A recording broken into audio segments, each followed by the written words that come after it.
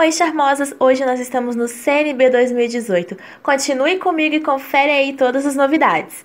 É para todos os tipos de cabelo? Cabelo liso, cabelos cacheados, para todo tipo de cabelo, dependendo da necessidade do seu cabelo, né? Baixa frizz, a linha cabeleira, tipo a desmaiada. Legal.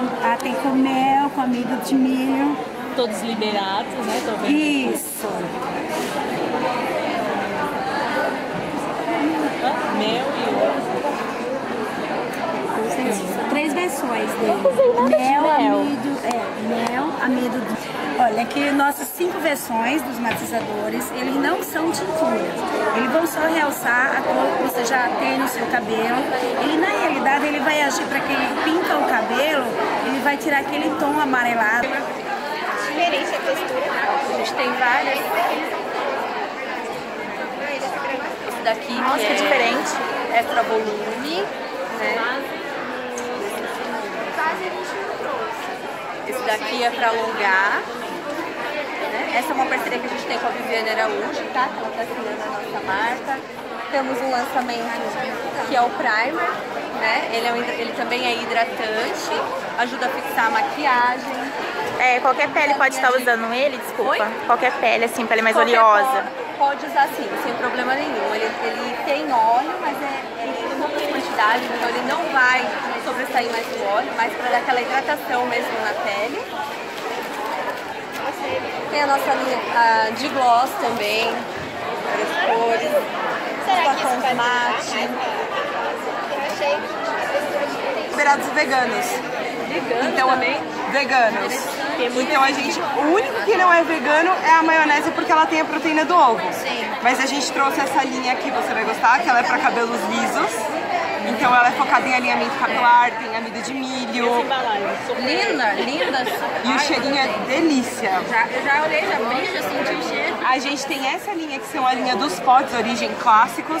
Só que essa é uma linha que a ideia é ela ser inspirada nas receitinhas caseiras. A gente pesquisou as mais queridinhas e fez elas na versão de pote. Porque, por exemplo, a de banana, muitas pessoas gostam de fazer.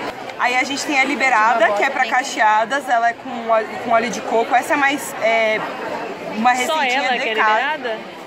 Todas elas são liberadas, só que ela é mais focada em cacheadas porque ela é muito nutritiva, tem muito óleo de coco.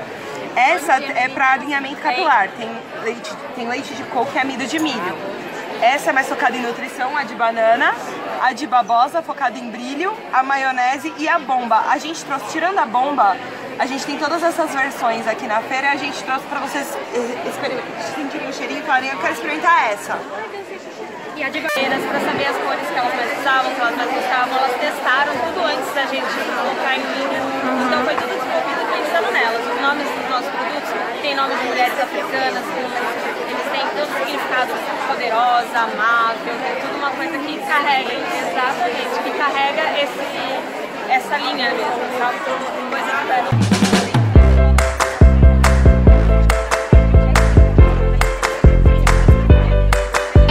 Que ele tem uma textura mais leve, ele é um spray mesmo, tá? Não é aquele que eu espirro jato de água no seu rosto, não, ele é um spray. Mesmo ele vai ajudar a fixar sua maquiagem, deixar sua maquiagem com um acabamento mais mate, mas ao mesmo tempo vai deixar ela mais viçosa também, vai tirar aquele efeito de pó, o pó deixa aquele efeito pesado que o pó deixa, sabe? Mas pode, assim, ir pra piscina, não? Pode? Legal. Você pode, ele não vai deixar sua make à prova d'água, tá? Mas ele vai ajudar a dar uma segurada legal na pele. Legal. E você também pode usar ele antes de começar a maquiagem, tá? Vai deixar a pele mais preparada e depois para potencializar mesmo no final.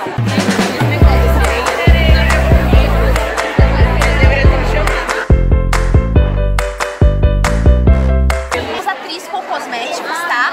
Eu vou apresentar pra vocês alguns lançamentos que a gente trouxe pra frente. Primeiro lançamento, máscaras coloridas. São máscaras tonalizantes coloridas, tá bom? A gente trouxe nas cores vermelho, cobre, marsala e preto. Pra quem colore. Pra quem colore o cabelo. Por que essas cores? Porque elas desbotam mais rápido. São as cores que mais desbotam nos cabelos. Então a gente trouxe esses tons pra quê? Você não precisa ficar colorindo o seu cabelo cabelo a cada 15 dias ou toda semana, porque a gente sabe que infelizmente a coloração resseca o cabelo, pode danificar, porque é uma química, né, gente? Então a gente tem que tomar o devido cuidado com o nosso cabelo. Essas são máscaras, elas são ultra hidratantes e elas são um pigmento bem intenso.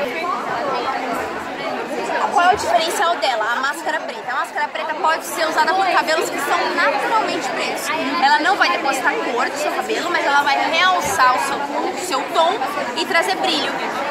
As loiras acham que é só com elas, mas o cabelo preto também fica opaco e também fica sem brilho. Então essa daqui é uma ótima alternativa para deixar o seu cabelo bem brilhoso. Olha, por enquanto a gente não trabalha ainda com no e low pool, mas a gente não usa nenhum silicone que não seja solúvel em água. Então com relação a isso, pode ficar tranquilo com as nossas máscaras que a gente... a gente tá com um lançamento aí que eu não posso falar muito. Não, spoiler, que a gente tá com um lançamento aí pra julho, agosto, que vai sair uma linha completíssima, cabelos cacheados, ondulados e crespos, totalmente liberada. Maravilhoso.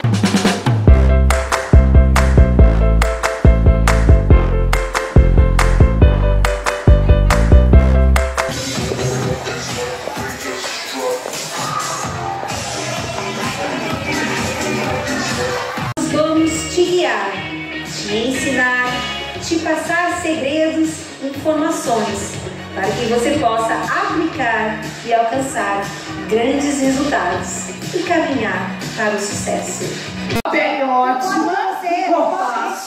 Tudo bem, que eu vou na clínica de estética, puxa aqui, porque a terra chama, né? Então, eu não saio da clínica estética, mas, gente, lá em casa ainda tô em 2h30. Quero ver quem tá nessa média. Sabe que não é preconceito, não, é ignorância, é pior. Mas é a gente mesmo, a gente mesmo. É um universo que a gente acha que quem domina é a criançada.